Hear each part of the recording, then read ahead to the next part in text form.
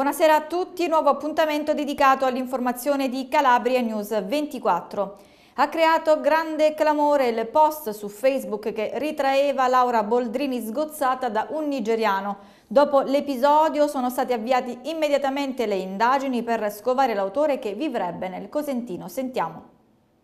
È di Torano Castello, in provincia di Cosenza, e si chiama Gianfranco Corsi, di 58 anni, l'autore del post pubblicato sul proprio profilo Facebook che ritrae la presidente della Camera, Laura Boldrini, sgozzata da un nigeriano. L'uomo denunciato di minaccia aggravata è stato identificato dagli uomini della polizia postale dopo una tempestiva indagine. È un qualcosa che ci viene segnalato da un gruppo di attenzione su problematiche di questo genere che è a Milano, che ha investigato subito la Polizia Postale di Roma e poi nell'arco di 10-12 ore si è arrivato alla identificazione, alla chiusura del profilo Facebook e in più sono stati dati gli elementi alla Procura per procedere penalmente nei confronti dell'autore del fatto.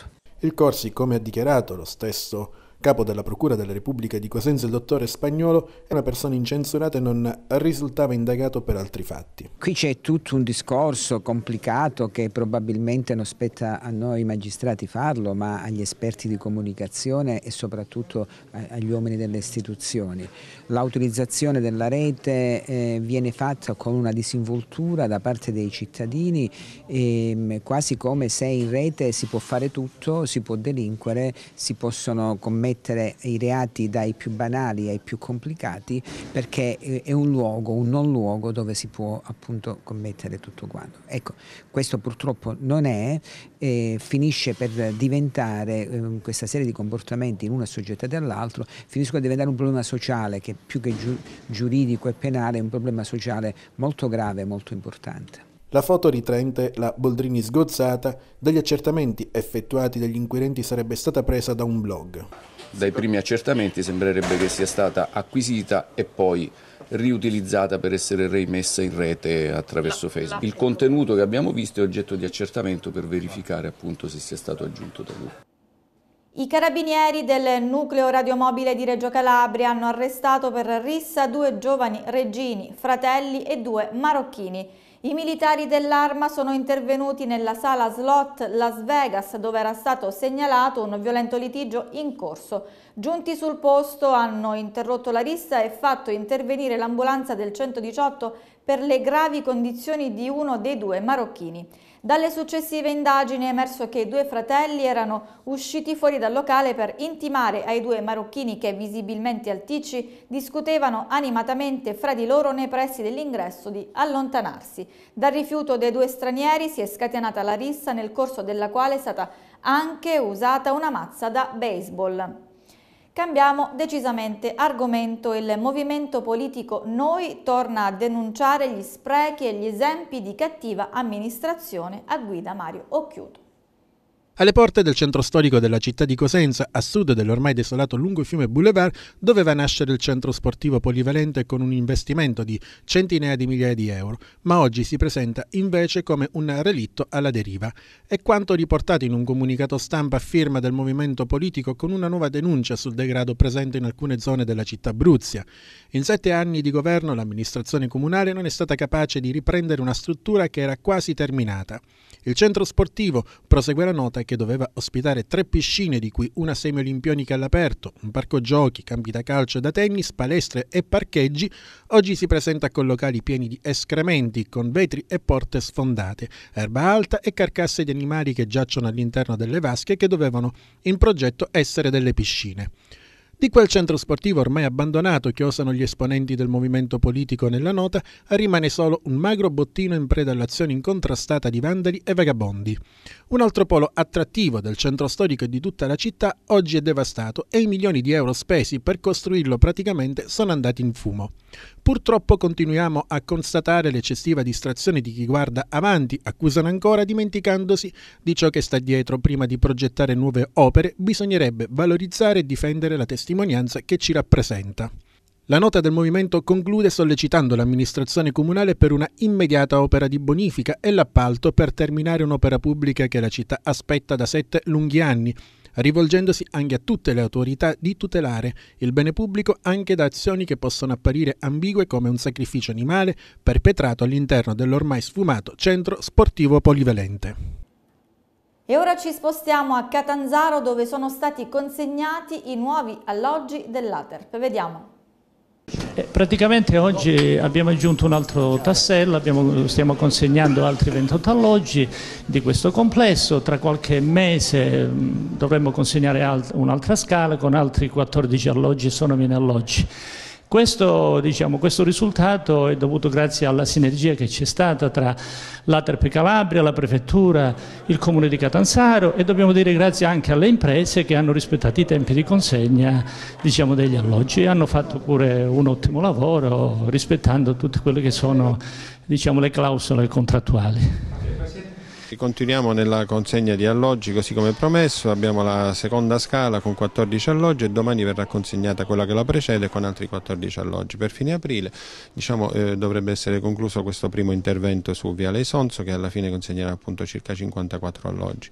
Ovviamente procediamo poi in altri quartieri di Catanzaro e doveroso ancora una volta ringraziare il prefetto Latella, che purtroppo ha lasciato la prefettura di Catanzaro per un importantissimo incarico, ma spero che si possa seguire il suo esempio non solo a Catanzaro nella continuità, ma anche nelle altre città, perché tutto questo è stato reso possibile grazie ad una sinergia tra istituzioni.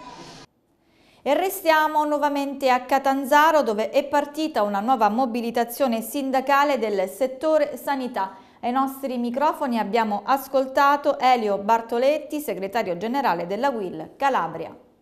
Finalmente si sblocca un periodo buio per la pubblica amministrazione in generale, perché il blocco dei contratti riguardava tutta la pubblica amministrazione. Abbiamo finalmente raggiunto il 30 novembre del 2016 un accordo che ha sbloccato definitivamente una stagione che ci aveva visto alle corde rispetto a quello che era la contrattazione. Oggi siamo qui a rivendicare il rispetto di quell'accordo. Il 30 novembre noi abbiamo sottoscritto un accordo per gli aumenti contrattuali, le somme sono disponibili, i comitati di settore hanno dato i loro pareri e non ci spieghiamo questi ritardi legati ad una convocazione del tavolo. A dire la verità, oggi ci giungono dei segnali rispetto a questa nostra iniziativa, che è una mobilitazione che riguarda tutta l'Italia, che ci sono le convocazioni in atti, quindi l'ARAN finalmente ha deciso di convocarci per chiudere definitivamente. Noi chiediamo rispetto a questo un sostegno da parte dei governatori di tutta Italia, in particolare noi oggi ci incontreremo con il governatore della Calabria. Siamo qui, non è una manifestazione ma una semplice presenza a supporto di questa nostra iniziativa, e siamo convinti che anche il presidente della Calabria, così come molti altri presidenti hanno già fatto, sosterranno questa nostra iniziativa. E cambiamo nuovamente argomento. I calabresi nell'ultimo periodo credono che investire nel cosiddetto mattone non sia poi così sicuro. Ascoltiamo i particolari nel servizio di Dario Rondinella. Un calabrese su due crede nel valore economico del mattone, anche se, rispetto al passato, ammette di nutrire molte paure. Lo rileva una ricerca dell'Osservatorio di una nota assicurazione nazionale. I timori maggiori espressi dal 42% riguardano l'incertezza su tasse e cambiamenti normativi, ma anche la fine di agevolazioni e detrazioni. Pesano anche le potenziali fluttuazioni del mercato immobiliare, al 42%, il possibile peggioramento del contesto ambientale per degrado, interventi edilizi, criminalità o inquinamento al 40% e per eventi catastrofici al 36%. Secondo i dati emersi dalla ricerca, poi, proprietà batte affitto 1-0. L'86% degli intervistati infatti preferisce abitare in una casa di proprietà. Il 38% dei calabresi in particolare investirebbe nella sua stessa città, il 17% in un piccolo centro cittadino e il 13% in campagna. A fronte di questo, il 26% dei calabresi non crede per niente nel valore del mattone come bene di investimento e il 14% preferirebbe l'affitto alla proprietà. Beh, è proprio vero che i tempi cambiano indiscutibilmente. 2 nuove rotte aeree della compagnia low cost Volotea collegheranno per il periodo estivo l'aeroporto di Lamezia Terme con gli scali di Genova e Verona. Lo rende noto una nota della Sacal. I nuovi voli collegheranno la Calabria con il Veneto e la Liguria rispettivamente dal 26 al 27 maggio, con 2 voli a settimana per tratta e un totale di 13.350 biglietti disponibili verso la città veneta e 9.750 verso quelle liguri. Per l'estate 2018, afferma Carlos Muoz, presidente e fondatore della compagnia, abbiamo deciso di scendere in pista con 2 nuovi collegamenti che accorciano le distanze tra la Calabria, Veneto e Liguria. E anche per oggi è tutto, io vi aspetto domani sempre qui sul canale 90 del Digitale Terrestre. Vi ricordo di consultare il nostro sito www.calabrianews24.it. Grazie e buona serata a tutti.